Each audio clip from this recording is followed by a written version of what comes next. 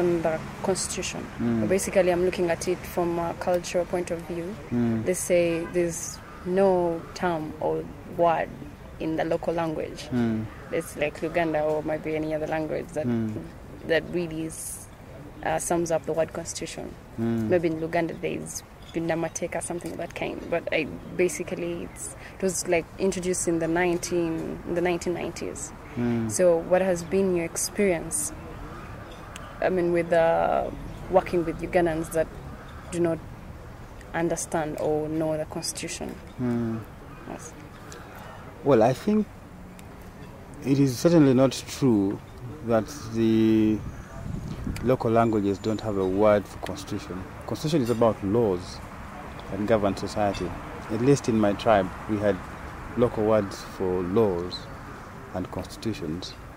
So I think that the concept of laws governing society has been with our African communities for time immemorial. African communities had laws, had processes. What perhaps might be an alien concept is the concept of constitutionalism, the culture of constitutionalism that comes with Western concepts of law, Western concepts of human rights, Western concepts of governance. That is what is alien to the African communities. But the idea of laws governing society, the idea of institutions to enforce those laws is absolutely ingrained in every fabric of any African society, at least the ones I know. So constitutions, perhaps the form it took was not some written document, was not some form of code, but that were unwritten and existed in practices and customs. So the difference with modern day constitutions is that they are codified, there are a set of rules that are in a book you can open and find.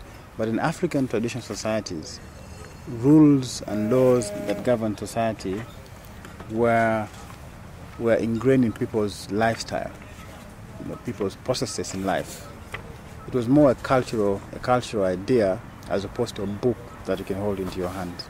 Yeah. So have you interacted with people who do not know the constitution? Let's say, because I'm pretty much sure there are very many Ugandans who have no clue what Article 1 of the Constitution says or any article in the Constitution. Have you had a situation where you've actually interacted with a Ugandan who has no idea what the Constitution states? Several people in this country have no idea about what is contained in our Constitution.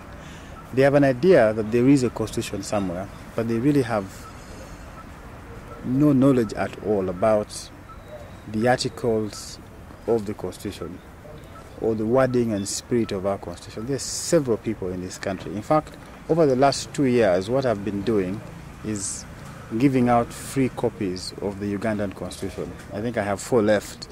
If I meet people who haven't understood the Constitution, who don't know about it, I give you a brand new Constitution in English. The challenge is that many of our people are illiterate, and then these things are in English, so they just can't understand. I think the government has failed to translate the Constitution into local languages. Okay. So the people who would otherwise understand these things in their own dialect cannot really get hold of it. And therefore, constitutional illiteracy in this country is extremely, extremely high. But also because the teaching of civic education in schools, that concept as a whole has disappeared. We don't teach constitutions to our kids in school. What we do is during elections provide voter education. That's very limited.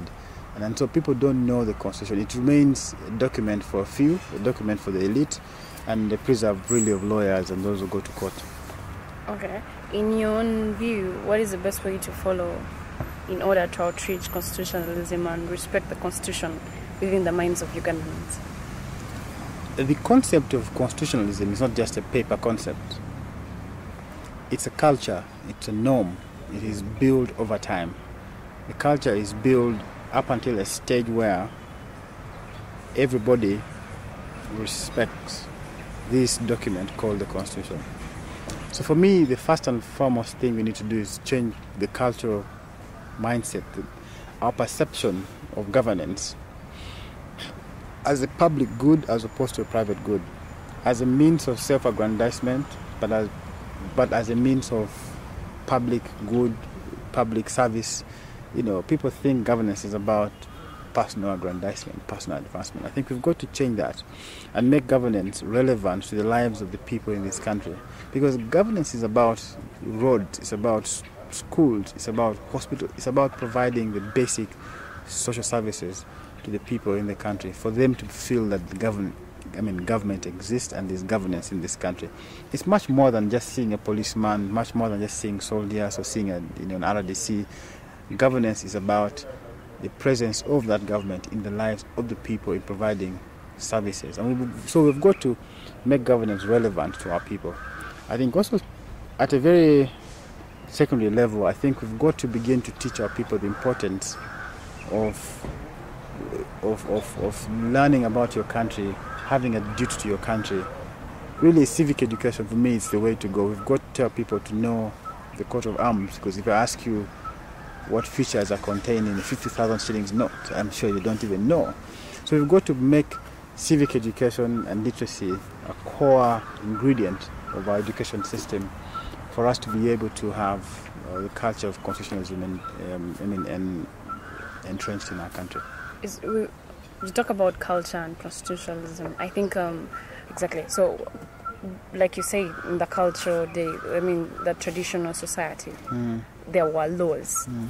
But don't you think one reason why many Ugandans do not associate with the constitution or have no idea is because the laws that govern society then, the laws that our forefathers knew, are not the laws that are in the constitution? Like, it was basically the copy and paste, which is basically what many governments do, is look out in the Western world and see the laws that would apply to us, and then come up with this book called the Constitution.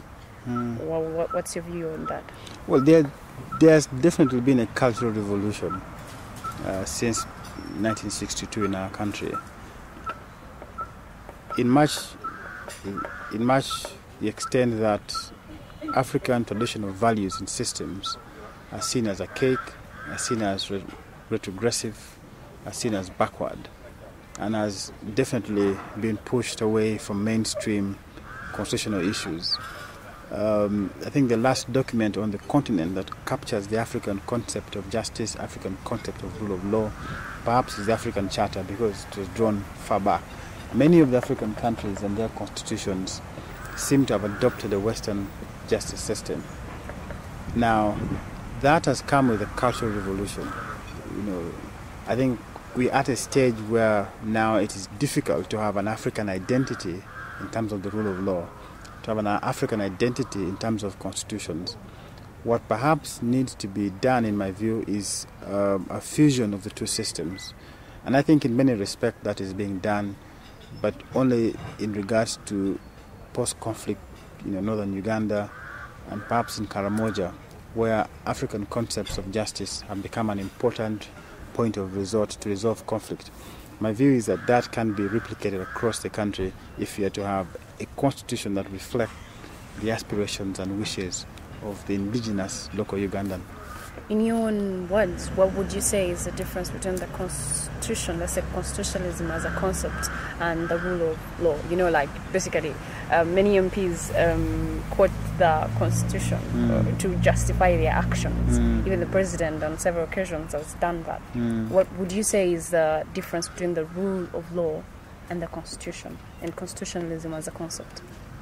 The enthusiasm and hope that came along with the 1995 Constitution has most definitely faded, has most definitely been whittled away, simply because our actions have not been in accordance with the spirit of the Constitution, either in terms of willful disregard of the Constitution or attempts to manipulate it and amend it to suit individual interests. Exactly. That is true, and that definitely has defined post-1995 Constitution Uganda.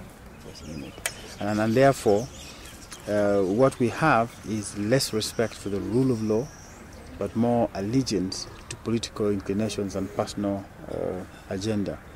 So I think that the Constitution is in danger of becoming a worthless piece of paper if we do not revert to the spirit of the framers of our Constitution in 1995. We're going to see constitutions amended at will. We're going to see constitutions disregarded by people who are supposed to respect them. I think what we need to do is summon that will to go back to respecting the will, the spirit, and the wishes of the framers of our Constitution. That's one more question. In your view, you mentioned something about 1995 Constitution. In your own view, why is the 1995 Constitution worth more than a paper it's written on? You see, you've got to look at the processes leading up to the promulgation of the Constitution. That process was, in my view, the only process in post-independent Uganda that gave us a national consensus. A constitutional commission was put in place to go around this country to carry out consultations with people with a view of drafting a constitution. So that constitution represented a national consensus.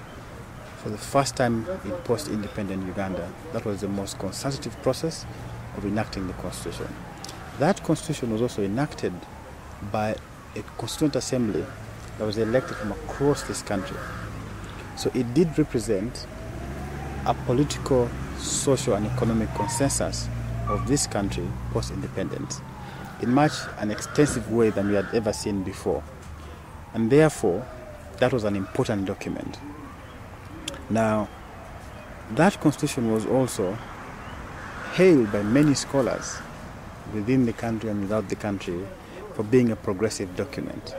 So in terms of the history, in terms of the process, in terms of the input of the ordinary Ugandan in this constitution, it is one single constitution in post-independent Uganda that represents the wishes and aspirations of at least the widest number of people in this country. So it is therefore an important document.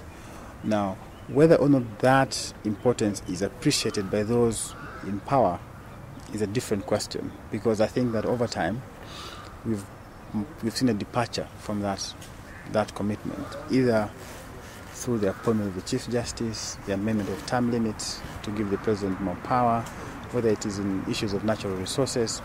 That process of increasingly nibbling away at the edges of this document is a continuing process that threatens to make this Constitution a worthless piece of paper. Thank you very much. Thanks. Okay, so my questions on the